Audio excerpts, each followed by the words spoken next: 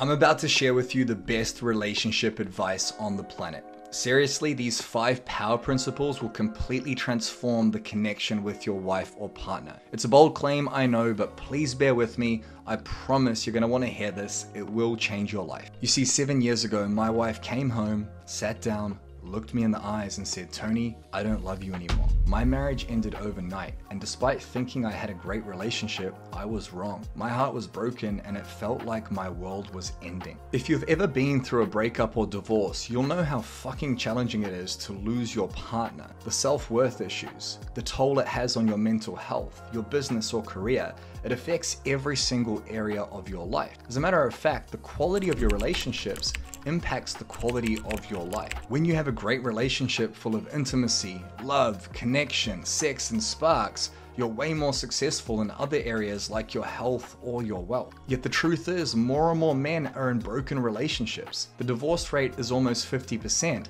And that's just couples who separate. Think about all the people who are constantly getting into arguments. They've lost that intimacy and spark, and they're sitting on opposite ends of the couch, feeling like roommates instead of soulmates. What the hell is going on? Why is this happening? I'm about to answer that for you, but if you can relate to anything I've said, then know that you're not alone, and it may not be your fault, but as a man, it is your responsibility to fix it. When my relationship broke down, I played the victim, blaming her, blaming the world, blaming my business instead of taking ownership for the quality of my relationships. When I met my current wife, Rosie, I made it my mission to find out how to have it all.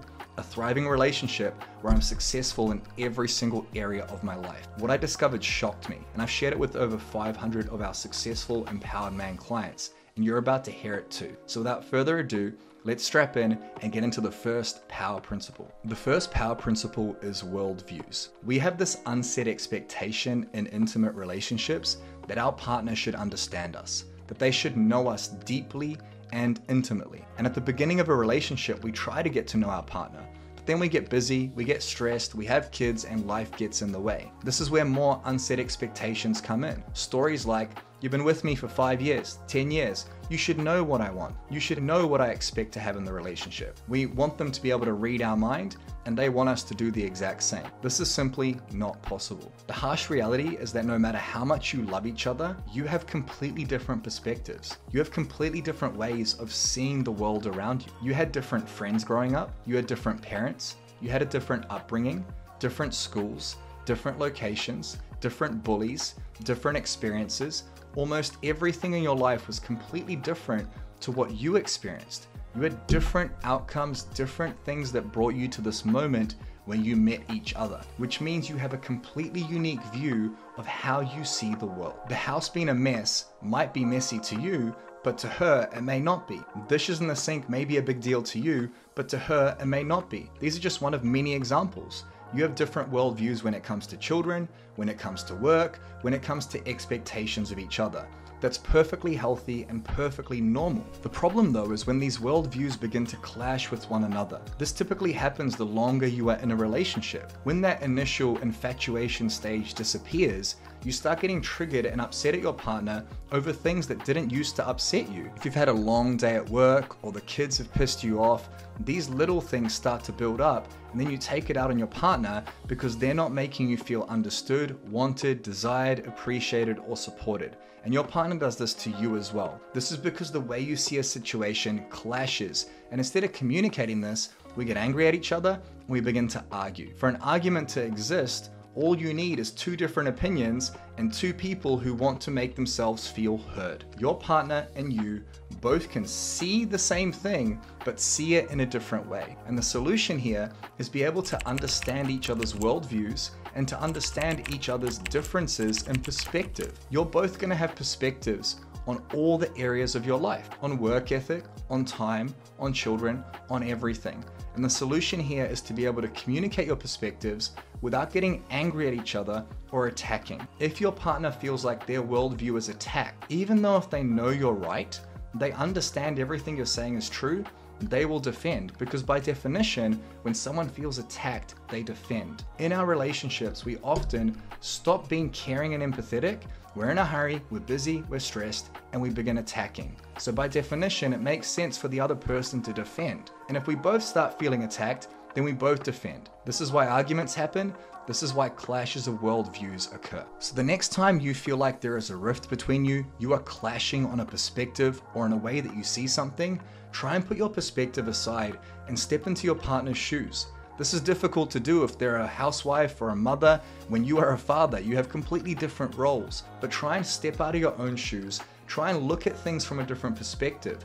Literally envision yourself leaving the way that you see things, walking to the other side, and looking at it from their point of view. It's not simple to do, but it's one of the most powerful exercises, because if you understand your partner, then they will feel understood. One of the most powerful quotes we give our clients is seek first to understand before you seek to be understood. Seek first to understand before you seek to be understood. Hey, if you don't understand worldviews or it's a new concept to you, then smash that like button. It helps us reach more men, and hit subscribe and that little bell icon. It will notify you the next time we release videos just like this one. The second power principle is eruption. I'm not talking about sexual eruption, and I'm not talking about volcanoes. I'm talking about letting things build up within you instead of communicating them as they come up in the moment. My wife Rosie and I are still working on this one. The other day I did something that upset her. That happened on a Friday, and then yesterday, which was a Thursday, she let me know about it because it had built up inside of her. Over the course of 6 days,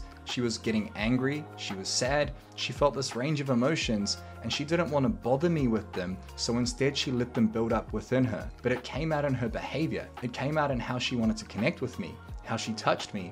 It was within her the entire time, but she did not want to share it because it was difficult to share. We do this strange thing in relationships where we expect our partner to know what we're thinking and feeling. No one can read our mind, but for some reason when we love someone, we expect them to. The reality is, if you're thinking or feeling anything negative, especially when it comes to your partner, and if they're thinking or feeling anything negative, especially when it comes to you, the only way to move forward and to grow as a couple is to have open, honest communication without any form of judgment. Emotions are simply energy in motion, and if you don't share your emotions, that energy gets trapped within you. I'm sure you've felt this before when you have that tension and that angst within your body, and that builds up on stories in your head, stories that are often not true, stories where we fabricate what might be going on in our relationship and we just make shit up. The solution here is to share your emotions and to share your thoughts with your partner. And when you notice that they're upset, ask them how they're feeling, ask them what they're thinking about. If they say they're fine, tell them that you know them. I know you and I know you're not fine. Just share with me what's going on so we can work through it together. The solution here is to not let things build up. Every single time you have a negative thought or feeling, share it with your partner and get them to share with you. And when they share with you, remove any form of judgment, because love is the absence of judgment. Eruption, the power principle of eruption, can destroy relationships because that's when things build up and that's when you get hurt. The third power principle is vision. At the beginning of a relationship, you have goals and dreams together. You might want to get married, you might want to have kids, you might want to buy your dream home. But as you get busy and go through this game of life, we start to let those goals and those visions slip. What is it that excites you about life? What gets you out of bed every single day? What are you working towards? In this day and age, as a man, it's not enough to just make money and provide. That is not a vision. It's not enough to just buy that house with the white picket fence. There has to be more to life than that. And if you don't have a joint vision together, or if you've lost the vision that you created, then by definition, what's the point of anything? What are you working towards?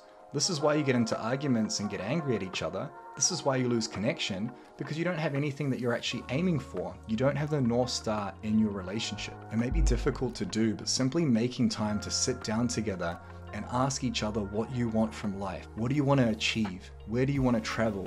What do you want to buy? How do you want to feel? What is the vision for the two of you as a couple, as husband and wife, as partner, as girlfriend, boyfriend, whatever you are?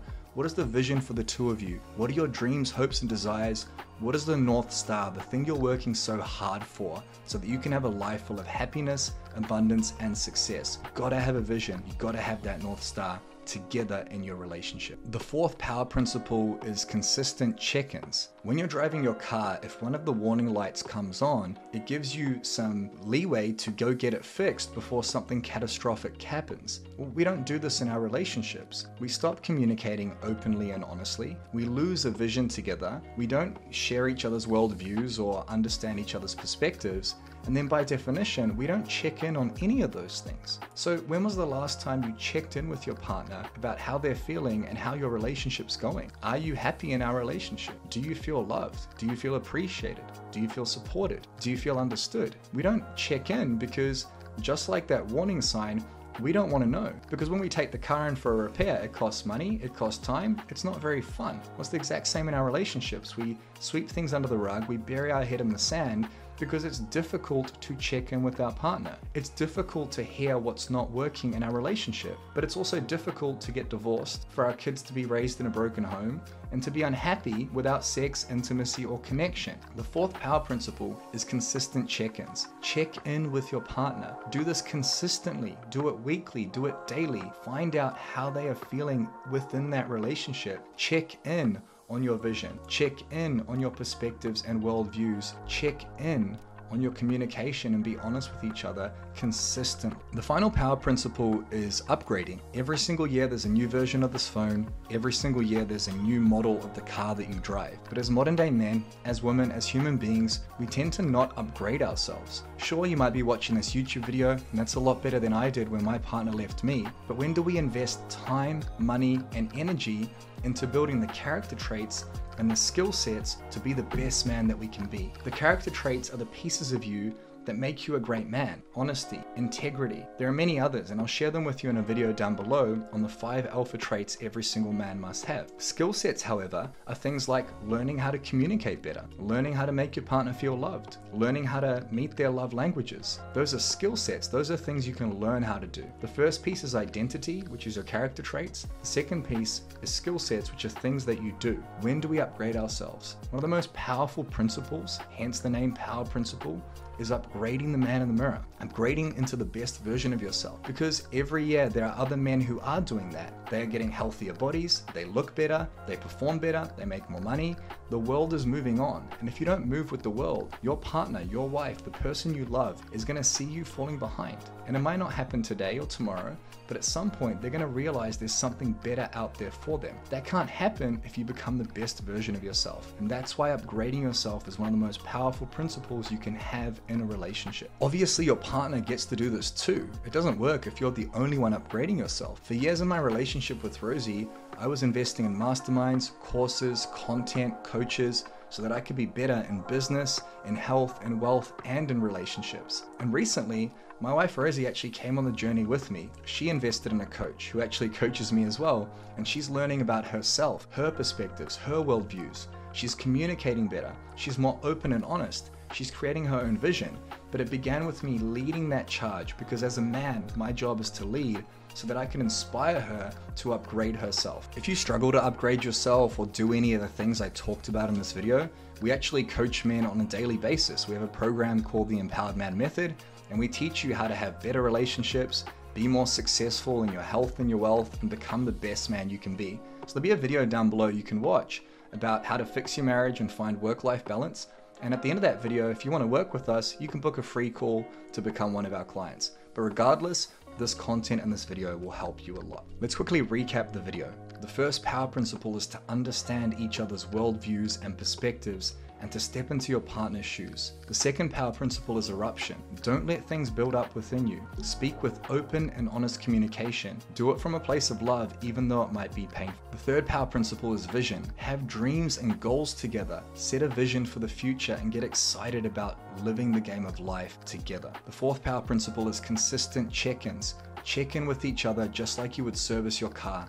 Do this weekly at a minimum. Ask each other how you're feeling and how the relationship is going. And the fifth power principle is to upgrade yourself. Invest time, money, and energy into becoming a better man for your partner so that you can inspire them to do the same. All of these power principles work and they will change your life. They are what have made me successful in business and in my relationship because they're all connected. So I hope you got value from this video.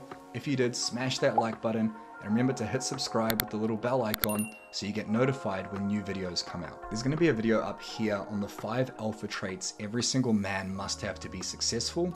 These are the character traits I talked about earlier, so go and give that video a watch. And there'll be a video down here on the #1 cause of divorce, which is losing the spark. So go give those a watch and I'll see you for the next video.